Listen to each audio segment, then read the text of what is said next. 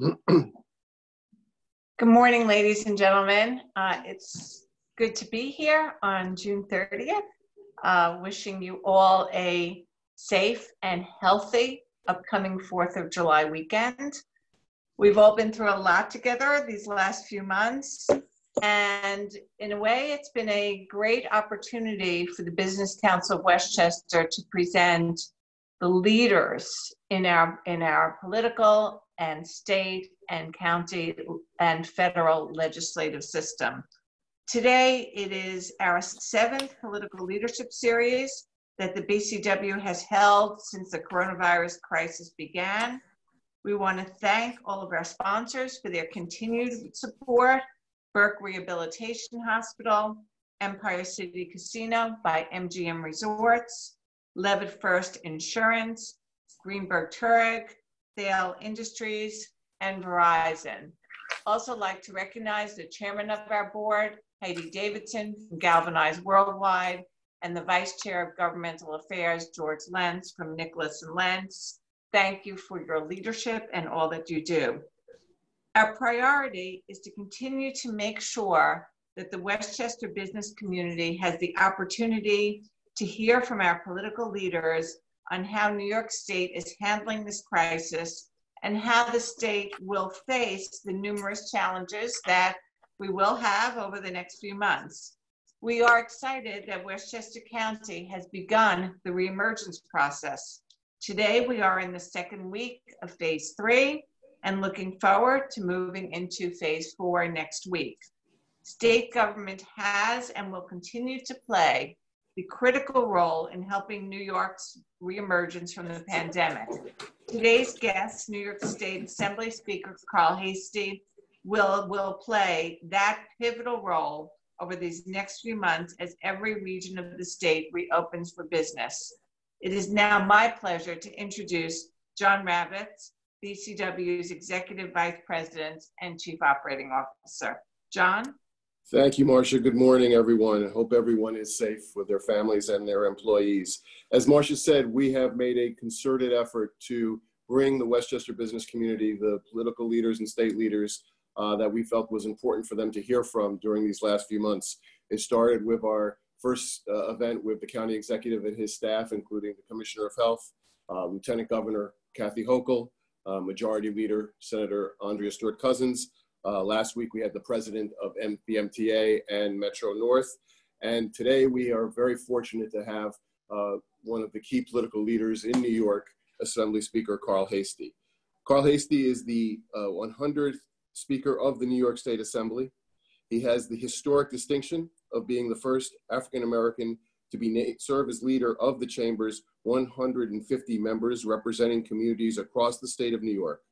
Since February 3rd, 2015, he has led the Assembly majority in efforts to uplift communities and promote a families first agenda that prioritizes strategic investments in the health, safety, economic, and social well-being of New York's families. Under the leadership of him in the Assembly, they've won a number of landmark victories that delivered to the Assembly majority's promise to expand opportunities for achievement in communities around the state. Speaker Heastie represents the 83rd AD in Northeast Bronx and was elected to the Assembly for the first time in 2000. And I think it's important to always note that prior to being in the Assembly, Speaker Heastie served as a budget analyst in the New York City Comptroller's Office. He earned a master's degree in business administration with a concentration in finance from Baruch College and a bachelor's degree in applied mathematics and statistics from Stony Brook University. I had the good fortune of serving with the Speaker for my final 2 years in the Assembly and have worked with him in other areas of my career. And I've always admired his commitment, his dedication, and his ability to understand that it's important to go out throughout the state to listen and to learn. And Mr. Speaker, you'll have to correct me if I'm wrong, but I think this pandemic will also cause you for the first time not to do your summer tour of all the members in the district in every region. But that shows your commitment not only to your members, but to their constituents. So thank you for being with us, and I'm going to turn the floor over to you. Well, thank you, John. Thank you to the Business Council of Westchester for having me Thank you, John. Thank you, Amanda, and thank you, Marcia. I think when the ball dropped in Times Square on New Year's Eve or New Year's Day, I don't think any of us had envisioned us being in the position and the place where we are today. And today actually puts us halfway through this year. I'm hoping we bottomed out and we're on the upswing. But particularly since this business group and a business organization, and I know Westchester County is in phase 3, but it's important for us to make sure that we still balance the health of people while we try to make sure that businesses can open and function because it has a ripple effect. We want to make sure the business thrives so they can keep their employees, so people are not living on unemployment. But it's a delicate balance. And I know that there's challenges even in trying to keep this delicate balance. But I think one of the opening comments that Marcia made was, what's going to happen over the next few months? And I think really what's going to happen over the next few months is really more for,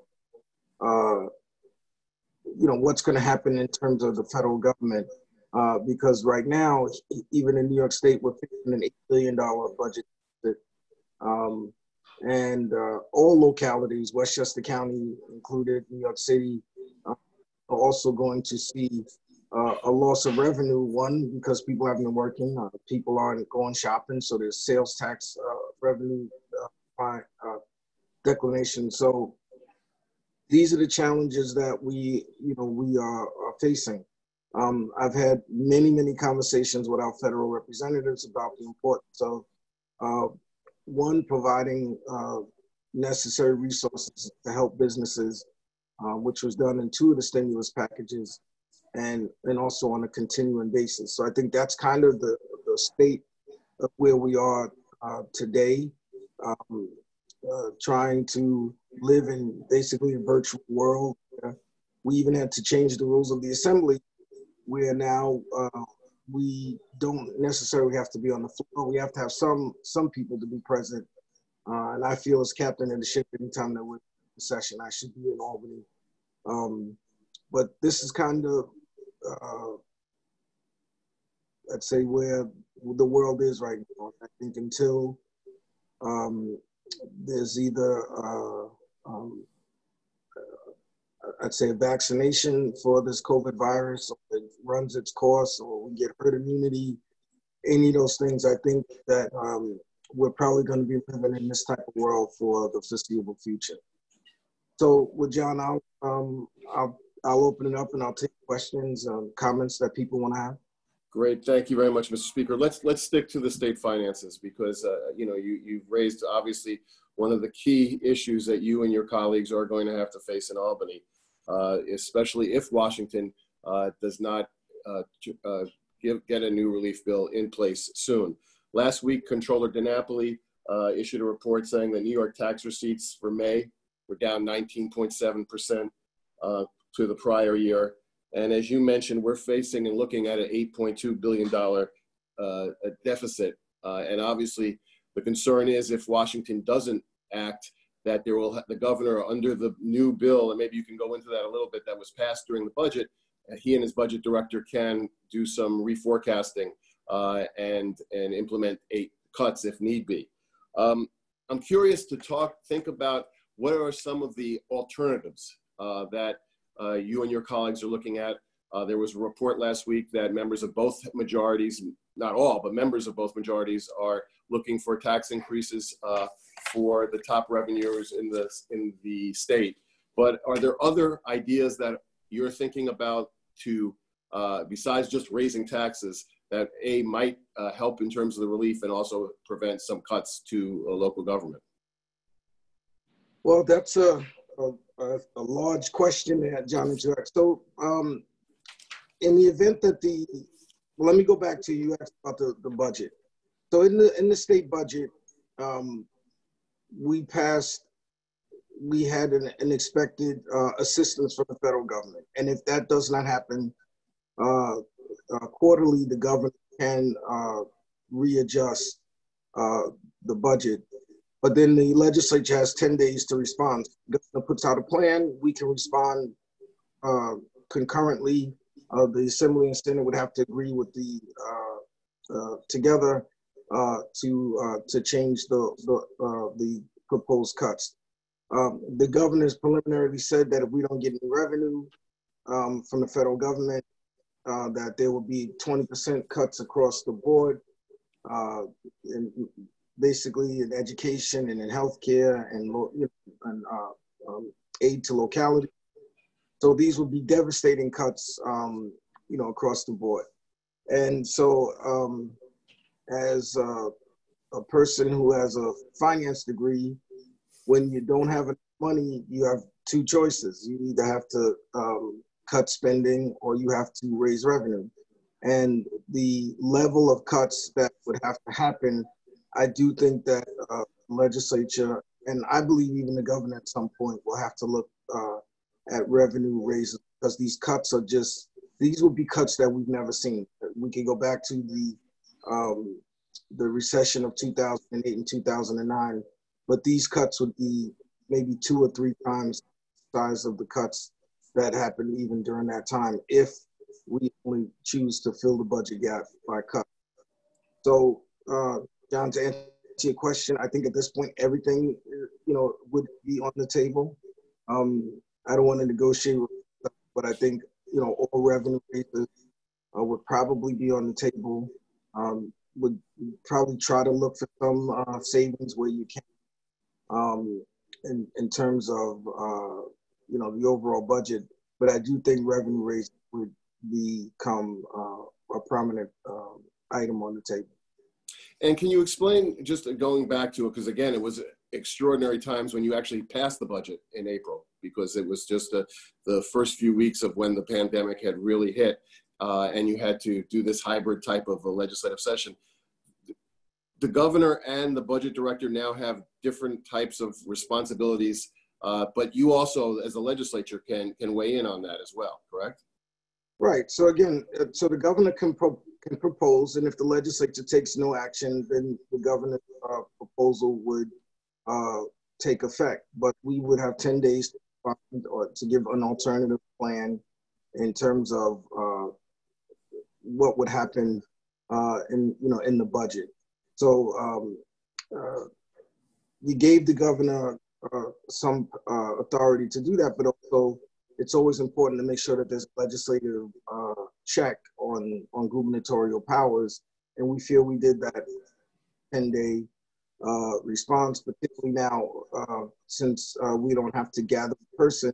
We can have a virtual meeting and come with a response. But I do think that it would probably be more collaborative, because like I said, if there's no federal assistance, and the House passed the HEROES Act, and I've been in constant communication with Senator Schumer. He is hopeful that something will happen, relatively soon, in the next couple of weeks. But I think we will know, I'd say by the middle of July, where we stand. Well, just so you know, Mr. Speaker, the Business Council of Westchester, along with our other organizations around the state, have sent a letter to our congressional delegation and to Leader McConnell, stating that this has to happen. And there has to be a bill that includes aid to local governments, as well as some language on liability, because I think every sector that we're hearing from our members are concerned about liability protection for their employees as well as for themselves. So we'll continue to push that, and we'll also continue to share with you and your staff some recommendations that we gave in the beginning of the session on ways that hopefully you can look, as you're thinking outside of the box, to reduce mandates and regulations that might also generate more revenue. So we look forward to working with you on that. I want to shift to something else that's also been very important, and also obviously every life has been affected by what's happened over the last few weeks. 2 weeks ago, you brought your members back, and Senator Stewart-Cousins brought her members back to have a session to pass a package of police reform bills. And one of the key factors of recruiting and retaining businesses in New York State is making the case that New York is a safe place to live and work. Can you give us some insight into those bills that were passed 2 weeks ago? And what's the message that you want to send to the business community in terms of New York State's criminal justice system? Well, John, I might need 2 hours to answer that question, but let me try to do this as quick as possible.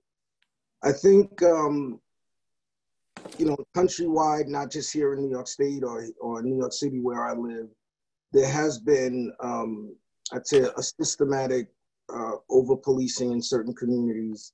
The treatment, particularly people of color, has been a little different than others, and I'm saying that to be polite. And I think when you saw the murder of George Floyd at the hands of the Minneapolis police, I think it struck a nerve around, not even just in the city of Minneapolis, but in the country and New York State, and then also around the world.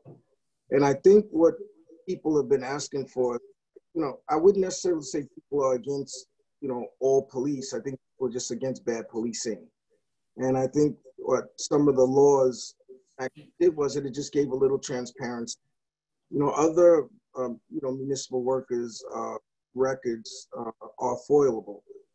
The only employees whose records weren't foilable were police, fire, correction, I think parole or probation. I don't remember off the top of my head. And so basically what the repeal of 58 did is put those municipal workers in the same category as all other workers. They were given an exclusion in 1976. People feel quite often that was able to shield bad police officers' records. Sometimes some officers have had, dozens of complaints, and I'm talking particularly here in the city of New York. They ought to be put in the records, but people finding out what those records were not open to FOIL. So that's one of the bills we made. The chokehold felony that, unless it's self-defense, someone's,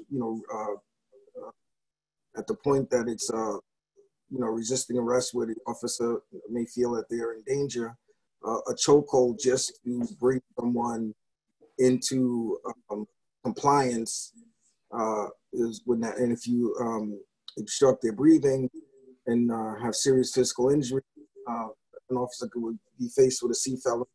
That would be the same charge if you or I were charged with strangulation. So police officers not being treated any differently than any individual would be in using a chokehold. We also have the special prosecutor.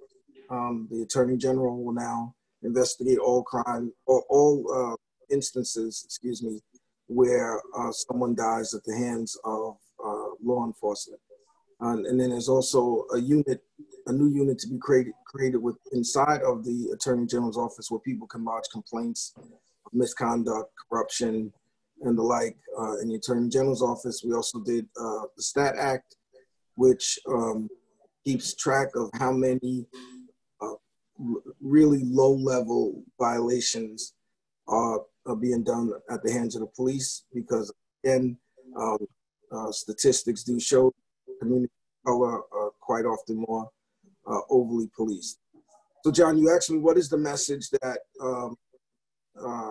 and there were other bills, there was a package of 10 bills, but I would say those were, those are really, I would say the highlights of the package. But the message that I think that the Assembly, wants people to understand is, no one wants a lawless society, but I think people want a fair and just system. They want fair and just police to treat all people the same. I think people want to see a system where it really doesn't matter what color your skin is when there's an interaction with the police. I think people are also, when the people are saying defund the police, as the Speaker of the Assembly, I take that as more of a message of people want to see more social spending so that there's less interactions, with the police. That we need more services for people so that the result isn't I'd say a contentious interaction with the police department. And I would say, I think overall that's what it is. So I wouldn't, to the business community, I would say this was really about just trying to make sure that there's transparency and fairness in the criminal justice system. So in New York State, when we talk, I mean, the issue of defunding police is now a national conversation. But if I'm hearing you correctly, it's more reallocating funds to assist in community affairs and raising quality of life in communities, which at the end of the day, hopefully helps our police officers as well. Right. You know, there's certain instances, you know, when I look at the, you know, it was in the 1980s, I believe when Eleanor Bumpus was killed in the Bronx. This was a woman, she had, you know, some mental illness. You know, she's a 75-year-old woman, and, you know, and she was shot and killed. Clearly, you know, a better situation might have been if there was a social worker there on hand. You know, she didn't have a gun. She was just holding a knife. So I think those type of, you know, interventions may be better served if, you know, someone who's, you know, certified in dealing with somebody who's having some those type of issues, I think is a better way to go than having the police react in that situation. And I also think people want to see more money being spent on our youth and our youth services. There was contentiousness on whether we would have the summer youth program this summer. So I think those are the things that people want to see. They want to see a reallocation, and then what I've said is a reshuffling of the deck of priorities of how government spends their money.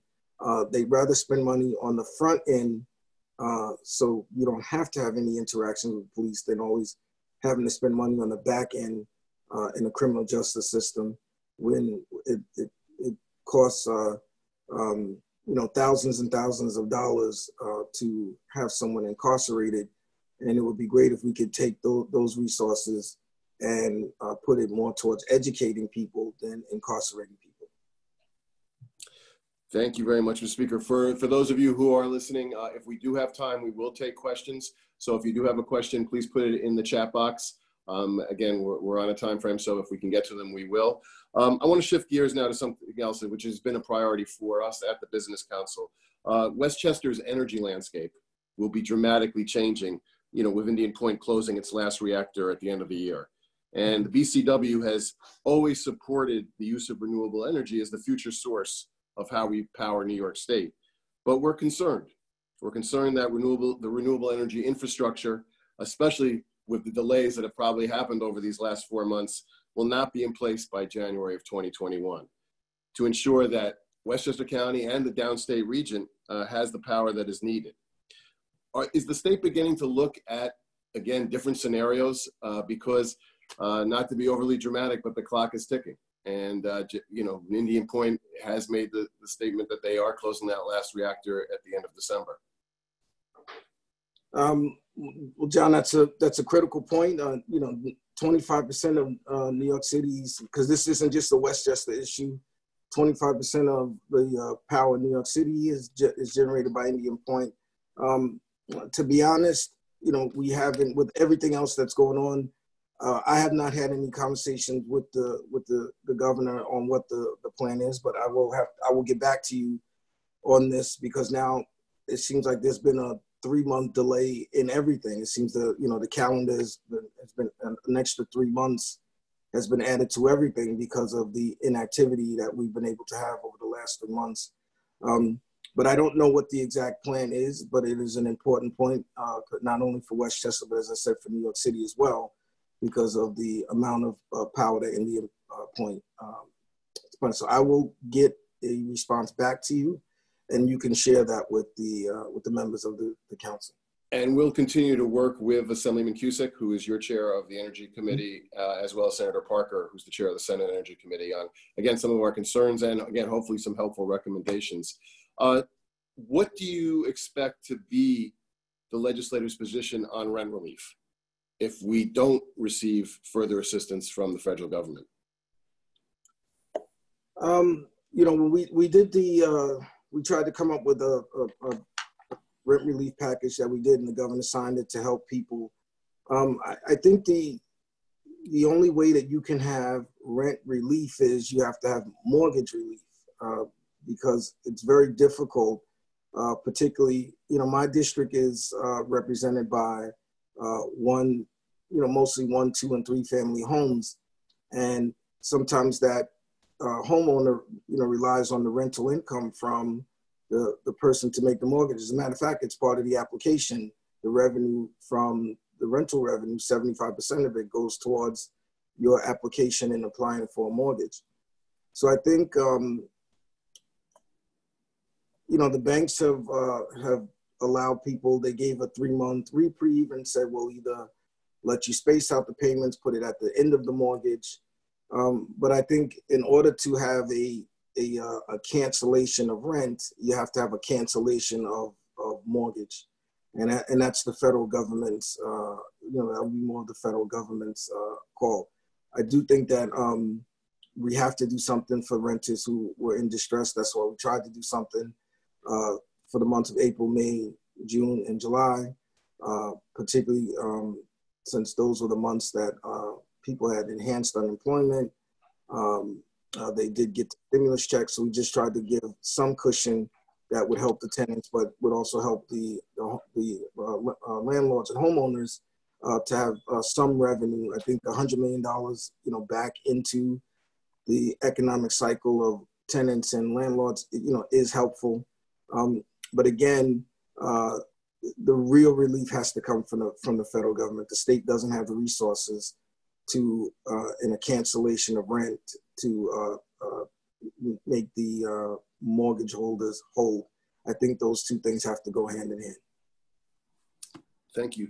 We touched on it at the beginning of the program, Mr. Speaker. You're the leader of a conference of 104 men and women who represent some of the most rural areas of the state and some of the most urban areas of the state.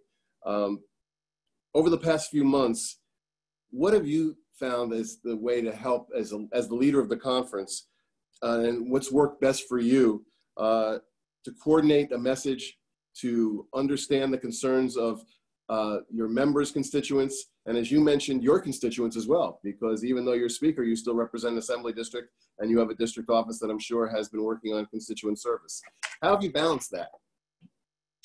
Well, I'll say, John, I actually had probably the assembly district, the #1 assembly district in the state with the highest average of COVID infection. I think over 40% of my constituents tested positive for the antibodies, which means, and that's because I have a district with a lot of essential workers. I have a lot of healthcare workers, a lot of transit workers.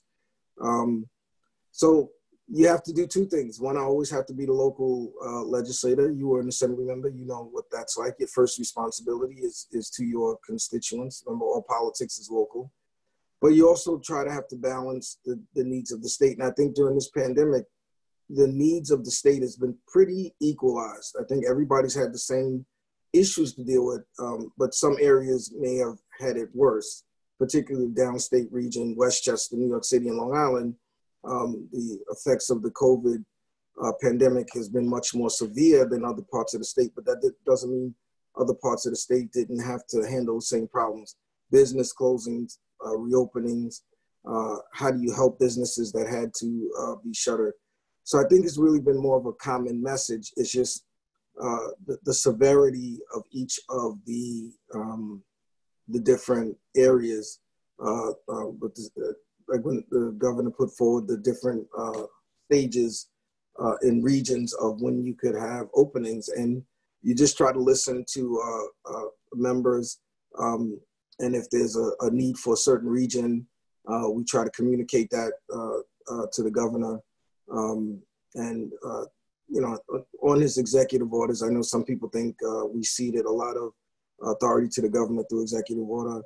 I don't agree with that, because any executive order that the governor issues, the legislature could rescind it with a concurrent resolution.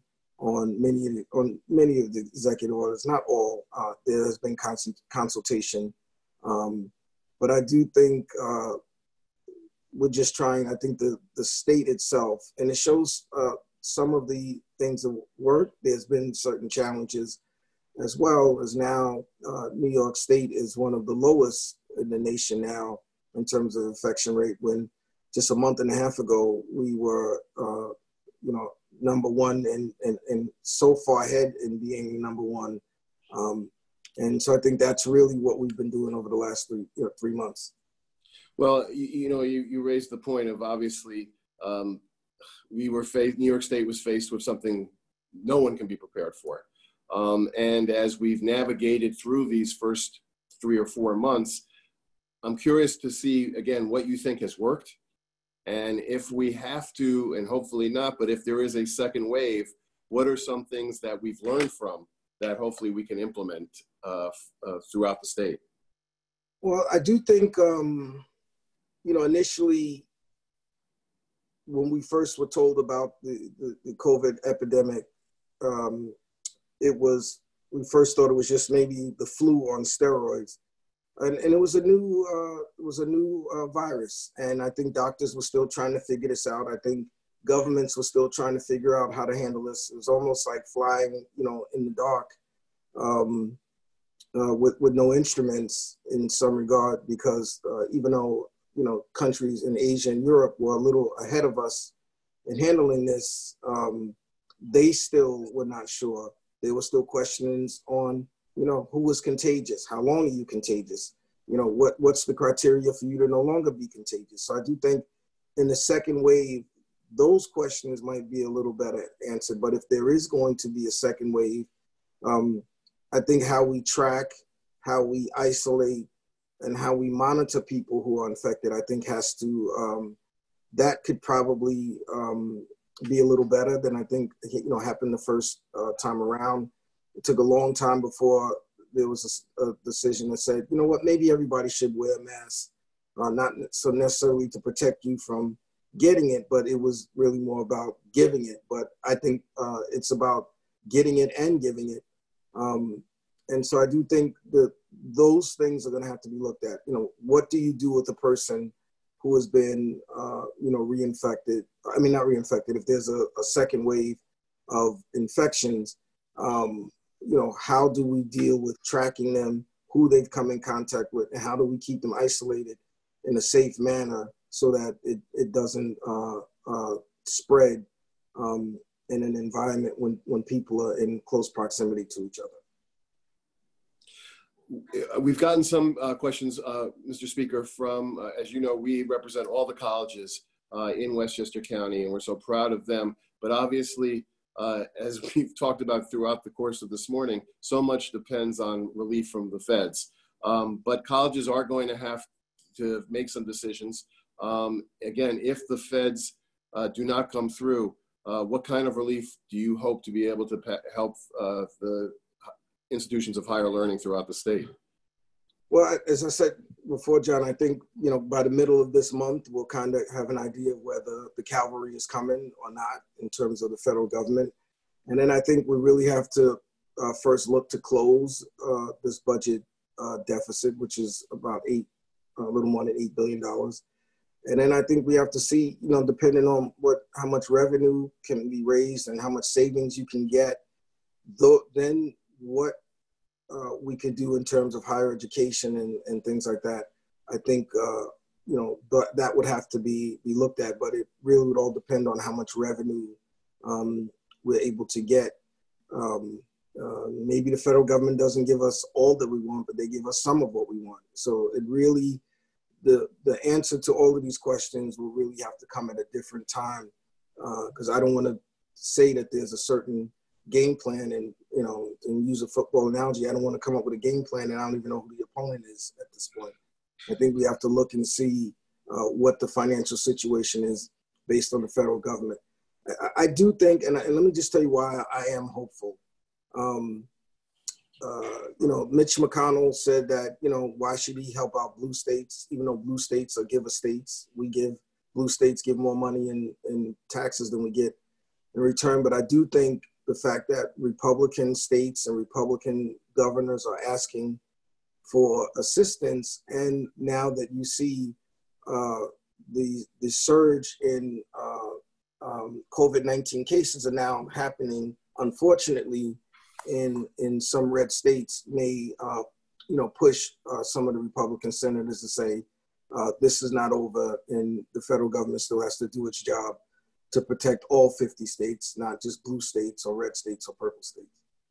And shifting gears, but staying in education, because we've gotten some questions from employers and employees who, again, have kids who are in either elementary school, lower school, or high school, and there's a big still unknown about what's going to happen. And if kids are not able to go back to school on a full-time basis, that has an impact on employees being able to get to work. What are your hearing? What are your insights? What are you thinking about what's going to happen with the New York school system for our young kids? I think the desire is to have children back into the classroom, and that allows parents to go back to work. I know parents and being in the house with their children all day, every day has probably been a joy. But if it's not safe to do so, then we again are going to have to come up with another means to do that. I do think, as I said, since this COVID-19 doesn't seem to be going away anytime soon, I do think it's probably still best if employers can operate and still allow the employees to work from home. That's probably still best. The less congregating that you have of people, the less likely that you increase the statistical chances of spreading, COVID-19. So I think we need to continue to do that. But the State Board of Regents and I think the local school districts are going to have to figure this out. But if the new wave of cases is going to happen again in the fall, does it make sense to put the kids in school in September and then 3 weeks later, have to pull them out again because there's a second wave of COVID-19. So all of those things I think have to be taken into consideration when we decide how to move forward with the new school year. Mr. Speaker, the last question, I go back to, again, something that I said in the introduction. What has separated you from what I've seen in my 30 years of Albany experience is the commitment that you've made to travel the state. And your summer tours, which I know has been great because you've been able to spend it sometimes with your daughter, taking her along. You've seen New York at its most productive, and you've seen New York deal with a tragedy like we're doing. As one of the key political leaders in the state, what's your message to people about New York's resiliency and how we can move forward? Well, John, thank you. One of the joys I will say of being speaker, because there's a common misnomer upstate where they think people in New York City, we think Westchester County is upstate New York, and anything north of the Bronx is upstate New York. So I've tried to spend my time trying to tell people throughout the state that that's not how we think, that's not how we feel. I care about the people in Buffalo just as much as I care about the people in the Bronx. And that has really been the message of behind my tours, that, when I take the band and the staff with me, it's really to hear from the different parts of the state. I just think that all of us have more in common. We want good education for our kids. We want a safe environment to live. We want to be healthy and have a good healthcare system. And we want to be able to have a job and put food on the table and put a roof over our head for our families. And I think as long as we keep that common goal, it's happening now. There's always going to be regional differences amongst the state, and I've seen that. I think New York State is probably the most beautiful state in the entire country.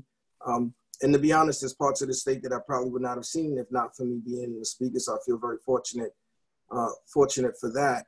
But that is something that I am missing from being able to get around. And I probably will still do some, touring of the state just to check on, different. I'd say is all encompassing as it's been over my previous years of speaker. But I do think, my presence, me just physically showing up in different parts of the state to let people know that the Assembly cares about all parts of the state But I do think when you go back to the point of resiliency, you know, when I used to look at the map of the entire country and it would have, you know, little red dots all over the place, and you just saw this huge red blotch over New York State when we were by and far #1 in the number of cases. But it just shows that when the healthcare industry works together with government, and it works together with businesses, and works together with you know, everyday people, we were able to flatten the curve. And that was really the message all along, to flatten the curve. And we flattened the curve to the point now where New York State, in terms of new infections, is on the low, is pretty much at the bottom of the infections in terms of the country. So that right there shows me the resiliency of New York. We're the empire, called the Empire State for a reason. We are always, I believe, the best, the brightest, and as you said, the most resilient. Well, Mr. Speaker, thank you for joining us today. Thank you for your leadership, and we will continue to work with you. Even there are some issues that we can agree to disagree, but even when we have that disagreement, that conversation continues. And I think that's also very important. So we appreciate you being here. We appreciate the work you and your staff are doing, and the Westchester delegation members of your conference as well. And I'm going to turn it back over to Marcia to close it out. Thank you so much, Speaker. You've always been a partner with us. You've always been there for us in the Westchester business community. And we thank you. We thank you very much for everything that you're doing. We know it's been a very, very intense and challenging time, and we have great faith in you as a New York leader. So thank you so very much. John Ravitz, I want to thank you. Take this opportunity on June 30th for leading this great, robust series of our top elected officials and bringing them to our members. To all of you on the call, thank you very much. And I especially want to thank our sponsors, Burke Rehabilitation Hospital, Empire City Casino by MGM Resorts, Levitt First Insurance, Greenberg Traurig, Thale Industries, and Verizon. We will be very, very focused on bringing you very important content during the summer. We are not taking a summer break. We are continuing, and we look forward to seeing all of our members and hearing from you continuously. So with that, we wish everyone a happy 4th of July weekend. Please stay safe and stay healthy. And wear a mask. Thank you. Thank you again for having me. Everyone stay safe. Thank you, Mr. Speaker.